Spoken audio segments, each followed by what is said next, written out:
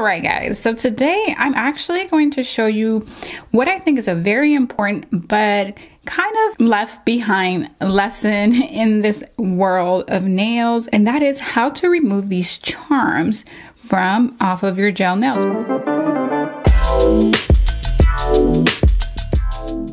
Hey there, I am Paola of paolaponcenails.com, and I help current and aspiring nail techs become thriving entrepreneurs by mastering all of their gel nail services using premium soft gel only. If this sounds like a niche you like to consider exploring, then at the end of this video, do consider subscribing. Perhaps you are going to start on a new set, whether it be your own or your clients, and you're wondering, okay, well, I had success with these things now for 3 to 4 weeks or beyond, but how do they come off? What do I do? And the way I'm going to teach you this is by showing you a couple mistakes, 2 big mistakes, I think, that nail techs make when removing charms off of the nails. First mistake is to grab your pair of nippers, the one that you actually use for your clients' dry skin, right? And then try to kind of go in there and loosen up the charm or break the bond, break the gel. And this is a big mistake because these nippers here are actually quite delicate. And if you have a pair of nippers that you use consistently on your clients, or a few of those, then you want to make sure that these are high quality, that they are nicely sharpened, and that they stay that way, because otherwise you are going to have to send these out and get them sharpened professionally so that they continue to be these great tool to remove dead skin or maybe cuticle. So that's the mistake number 1, using your designated cuticle nippers to remove or loosen up the gel of that charm. What you do want to do instead is grab a set of either tool nippers or nail nippers, okay? And the reason why I say nail nippers is because if you are familiar with OPI's manicure utensils package, it comes in like this oil slick kind of pattern or tone to them, and I really like those. I used them for years, and I just kind of like, years, I kind of doled them out there. I then switched over to something like this. So I'm just trying to give you some options, okay? If in case you're gonna be like, okay, so where do I get this from? So nail nippers are nippers that are actually still sharpened, but they're much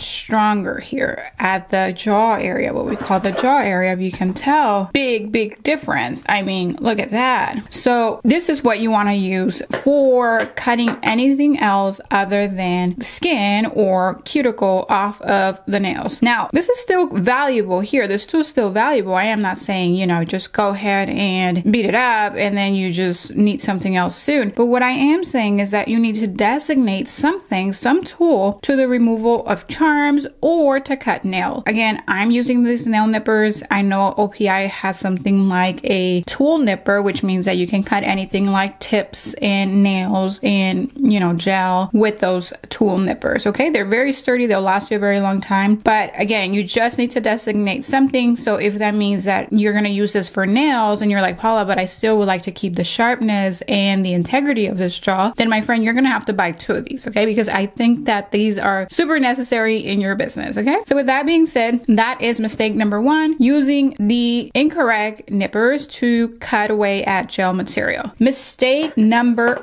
2 is to grab any one of your bits and roll them over, right, at full speed onto that charm, because what you're actually doing is actually wearing down the sharpness of these blades. Believe it or not, these blades here have some sharpness to it. They also have some height to it. So if you're passing this over your charm, you're filing down your charm, so it is getting thinner, but at what cost? The cost is the cost of a bit. So you don't want to just roll any of your bits on here. Big rookie mistake there. I know, because I used to do it. So what I used to do was even worse, okay? So don't feel bad if you've done this before. Just know that I've done it worse. So instead of even grabbing like a metal bit, what I used to do was grab a ceramic bit. And I'm so ashamed to admit it, because ceramic is so much more gentle and actually easier to damage than obviously this metal here. And what end up happening, whether you use ceramic or you use the carbide, you're not only going to wear down the teeth, the flutes of your piece here, but then you're going to create some dents because this is not like a completely flat nail charm. So one part is removing smooth, the other part is removing something with a little edge. So you're actually going to dig into your piece here, your ceramic bit, any bit, and then you're going to say, well, I'm just going to continue to use this bit for removal. So then I'm just going to go over here and now remove the gel from off of the client or myself, and not realizing that you're actually not going to be removing that smooth anymore because now you have an area that still has some amount of material and the other one has less material. So it's kind of like groovy. And so you're not filing smooth. I know you're probably like, wow, Paula, you used to do that mistake. Yep. If you know me, you know I like to go first before you. And I also like to tell you about my mistakes so that you can learn from them. So those are the two big mistakes that we make when removing charms. Now I'm going to go ahead and show you now how you can remove charms. And there are times where you can remove them with acetone so that you can preserve the charm, but it just depends on what you have. Like this here is some sort of resin material, the little turquoise. So I highly doubt that I'll be able to salvage this charm, let alone I kind of put these on a whim because I was kind of done with my nails.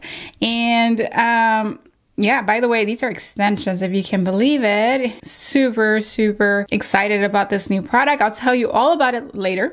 But yes, I kind of just threw these charms on. I did very good at encapsulating these here. But as you can tell, there's a little bit of tarnish there on the corner because if you put just like a thin gel over it, it will wear out. But either way, that still will not impede from me showing you how to remove this charm. So let's get to the how to remove nail charms from off of nails, off of these fake nails, right? Gel nails, acrylics, all of that. So grab your tool nipper, and then what I want you to do is to start digging at an edge, especially if perhaps that edge has already lifted. I want you to start there, okay? So we're gonna go in here, and then you're just clamping down there and see, don't do that with your nail, but you wanna see if you can feel as you're doing this that the charm is actually kind of lifting a little bit. So you're just coming from underneath it like so, and then just breaking the gel. Don't force it, okay? Don't force it.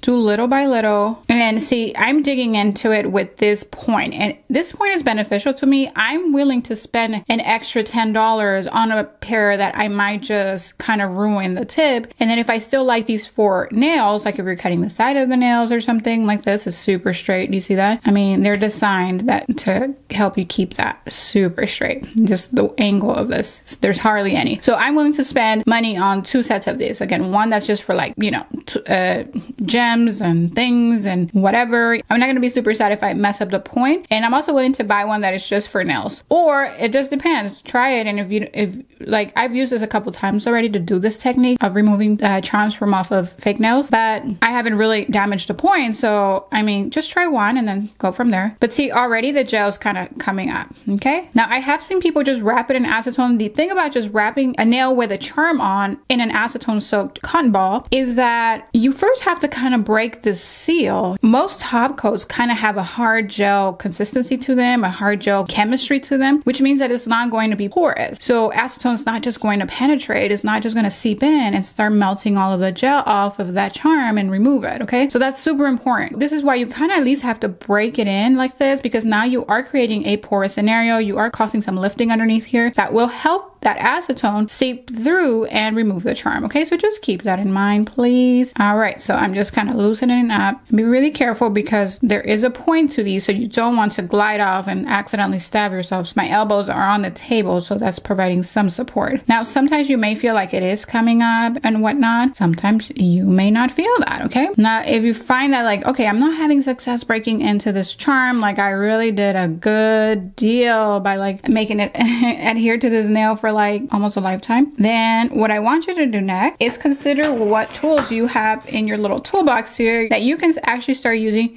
to kind of break in through here. I'll tell you right now, I really don't have a super pointy one other than my diamond bit, which I don't want to use this diamond bit, even though I don't really use this myself for cuticles or epinicium area. I don't want to use this. I just don't. I mean, you don't never know why. Or if I switch my mind about wanting to use it for cuticle, I don't want to have it ruined. So I do. This is like the most narrow one that I have. This one is distributed by Naturally Nails. Again, all my products are linked in the description box, typically for every video. So if I mention something here, it's something that I know, like, and trust, and so it most likely will be in the description box. Okay, so let's see. So now what you want to do, once you've already broken into the seal, can you just put acetone on this thing? Yes, I guess you can, but for me, you're kind of going to slow yourself down. So what I would do, if you are familiar with power tools, right, your electric file, then go ahead and pop that in there, and then just kind of start working around this charm to remove the any barrier, because frankly, this, once you get in there, it's going to pop off. Okay, like, you don't even have to sit and wait for the acetone unless it's a charm that you want to save, and that's usually the case when you're using like Swarovski crystals. Those are acetone resistant, believe it or not. And I mean, I don't know if there's any just like tiny small damage at the end of it all. So here we are. And just be really gentle, but you do want to operate at a high speed. This is the Strong 120, also distributed by Naturally Nails, and it's Seshin, the South Korean brand I've mentioned to you before. So again, I don't want to wear down my bit. What I want to do is come around that charm and kind of start digging underneath. I could dig into the gel. That's totally okay. Do not go like nearly at a 90-degree angle. You do want like some 30 to 45 degrees there. Maybe here you're flat, right? And then just be really careful when you're going around your cuticle area. Your goal is to get on the gel, not the charm, because the charm will mess up your bit, okay? It's going to shave it down, as it's also shaving down the charm. So I'm gonna go ahead and turn off my Efile for a moment, and I'm just gonna come back here and check on this.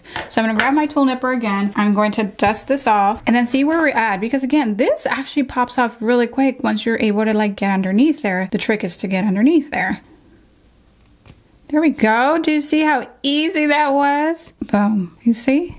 You can get a little forceful if you want to, but I don't think you have to. And if you would, then it will lift the gel from off of the nail. And if you're just going to rebalance this nail, then you don't want to set yourself behind by causing lifting or damage to the natural nail. So that's it. Now, this is totally fair game for you to get on with an Efile bit, okay? Or an E-bit, as I like to call them. So I'm going to just go ahead and grab something a little robust, because this still is going to be rough, but not so rough where it will dull my carbide bit. So I'm going to use this guy here. I'm going to switch this out. You can use any carbide bit. Believe it or not, I don't necessarily have a preference for a carbide bit. I like one that's usually cone shaped. Some, you know, flutes, high 8, so maybe like a medium. I really don't use a coarse or extra coarse, but I guess medium is the one where I always stay. Okay, lock that in. Turn up my Efile. I still want to be a little bit high because there is some texture to get through.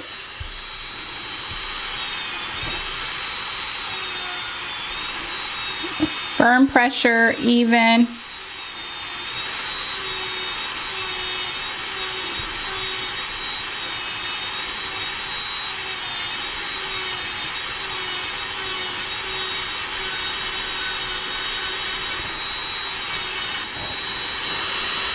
Oh my gosh, super, super smooth. You would have never guessed that there was an actual charm on there. We did such a great job, guys. So all you would do here is continue the manicure however you want it to. This is not lifting. This is like a little bit of gel on here. So you can actually just continue whatever you're going to do, whether you're going to remove 90% of the nail or soak it off, whatever you're going to do, it's time to do that. And that is it. That is how you remove a charm from off of a fake nail, whether that be gel or acrylic. Hope this video helped you very much. Remember, products that I know, like, and trust, those links are down in the description box below. Also, please check out any of the free resources that I offer, whether it be a guide or a free masterclass. Those are also down in the description box below. Do subscribe. I'm here weekly. I'm going nowhere. So if you like more of this content, then hit the subscribe button and then hit the bell notification to get more content like this delivered to you every week. And if you like this video, you'll probably like what's up next. So make sure to stay and watch. Have a merry start to your week, and I'll see you in the next one. Bye for now.